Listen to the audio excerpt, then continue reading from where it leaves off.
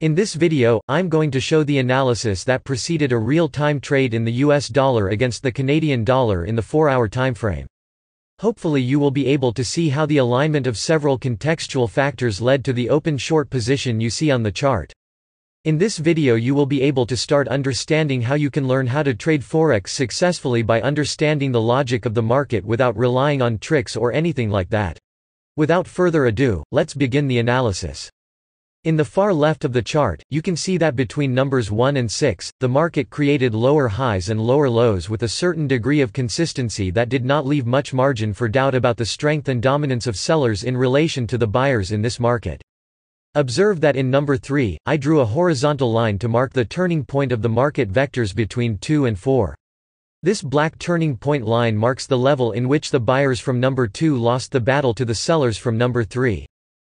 In the market vector between number 6 and number 7, something interesting begins to happen in the battle between buyers and sellers. Notice that number 7 pokes the high number 5, but it does not close above it. Observe also that candle number 7 has a relatively large upper tail, which means that stronger buyers appeared somewhere in the chain of causality of candle 7 up to the point where they could pierce high number 5. However, sellers were still dominant in that area, and eventually they brought the market down to the close of number 7. This is an important area in this chart because it marks the beginning of an undecisive market sentiment, which is what gave birth to the weird price action between number 7 and number 8. Observe that in this area, sellers are clearly trying to bring the market down, but they seem to have a hard time doing it. This is due to the presence of new and more powerful buyers in the area. We can objectively see that sellers are still a little stronger than these buyers because between 7 and 8, the market creates lower lows at the same time that buyers keep hitting the same wall in the short horizontal line between 7 and 8.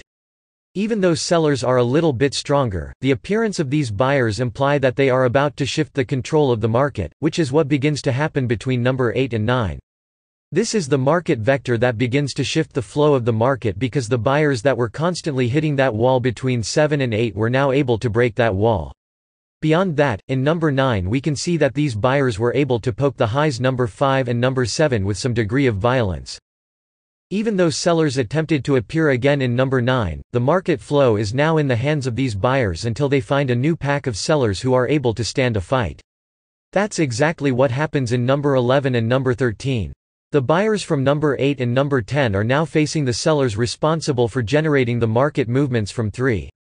If you observe carefully, the apparent strength of both players is relatively the same if we compare the volatility of the market vectors going down between 3 and 4, and the market vectors going up between 10 and 11.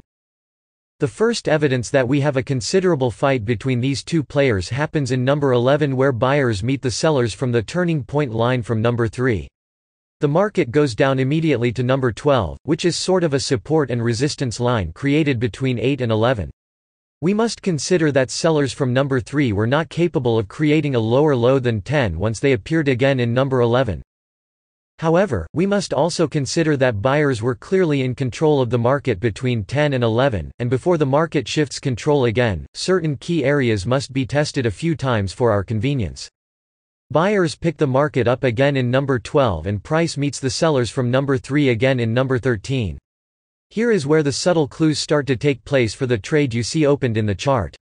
Observe that candle 13 is a fractal candle, plus the fact that we have a slight reversal divergence happening between high 11 and high 13.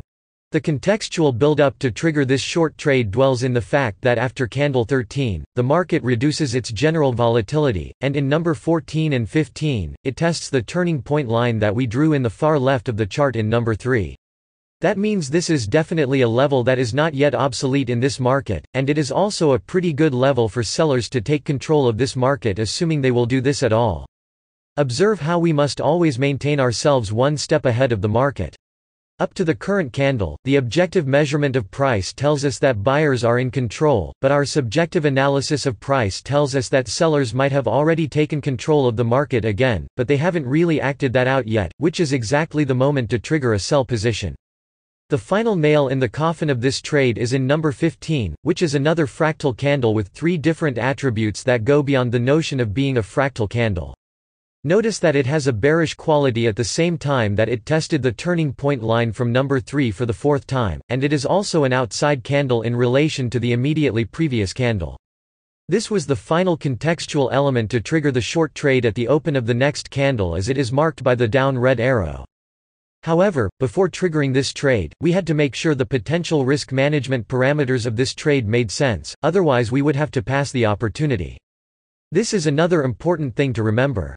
There will be a lot of times where your trades will make sense in technical terms, but they will fail to meet the necessary requirements for the correct risk management rules.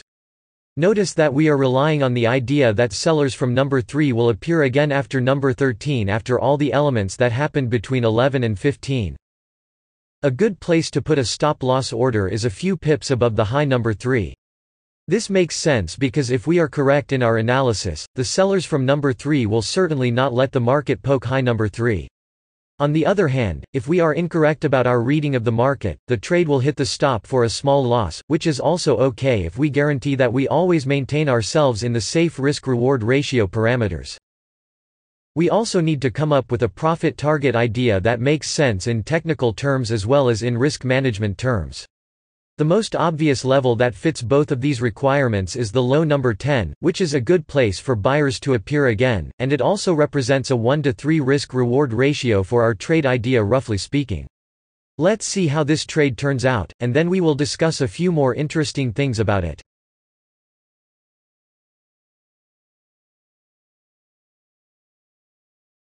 Our short trade idea was clearly successful, as you can see in the chart. Let's try to quickly sum up the elements that were part of our contextual analysis. In a first moment, we must approach the market in an attempt to understand the different levels of strength between buyers and sellers. We do this by analyzing highs and lows and by subjectively comparing the volatility of market vectors. In a second moment, we must try to figure out which of these highs and lows show the keys to understand the battle between the buyers and sellers. In a third moment, we can try to employ the momentum analysis and a more refined candlestick reading of subtle nuances in price action to collect logically consistent elements for a trade idea. Notice that most traders usually start the analysis with the last element. In other words, they start the analysis by looking for a specific trigger point or trick they might have learned. This is clearly a mistake for a few different reasons. Without subjectively trying to understand what's going on between buyers and sellers, you simply will not be able to make sense out of any kind of setup technique or trick to get in and out of your trades. Another interesting thing I want to talk about regarding this trade is the psychological dimension in which traders find themselves in a trading situation like this. If you have the Fractal Flow Strategy video course, you know that there are almost 40 different psychological traps that traders must avoid in several market situations. These psychological traps are mostly silent, and that's why they can be so dangerous. One specific cognitive bias or psychological trap we must be able to avoid in a trade like this is called hyperbolic discounting, which is the tendency to prefer sooner and smaller rewards over later and larger rewards. For you to maintain yourself balanced through the whole course of a trade like you saw in this video, you must be able to override the hyperbolic discounting reflex that we all have, otherwise you will simply close your trade when you see a small profit in the terminal. This would obviously undermine the whole structure of our trade. This is just one example of how one single psychological trap can ruin a well-constructed trade idea. Needless to say, there is a lot more than what meets the eye in a trade like this. In these videos, we only talk about the technical side and the risk management side of things, but there is a whole world you must also master if you want to learn how to trade Forex successfully. This is the main motivation behind the creation of the Fractal Flow Strategy video course. Explaining all the things that you must understand to learn how to trade Forex successfully is completely outside the scope of short YouTube videos like this. We must dive into fairly advanced concepts and ideas to truly separate ourselves from the rest of the market. If you wish to learn how to trade Forex successfully and become a professional trader who is able to see what 99.9% of the market cannot see in a price chart, check out the Fractal Flow Strategy video course in our strategy store. We have about 4 hours of highly advanced material covering technical analysis, risk management and trading psychology in a specific way that makes all these three important ideas deeply connected with one another. That's it for this video. If you like the work we do in this channel and wish to support us, don't forget to subscribe to our channel, like the video and leave your feedback below in the comment section. We also have lots of other videos with market analysis similar to this one, and videos about general market wisdom that will enrich your view of the market. Once again, thank you for watching and I hope to see you in the next video.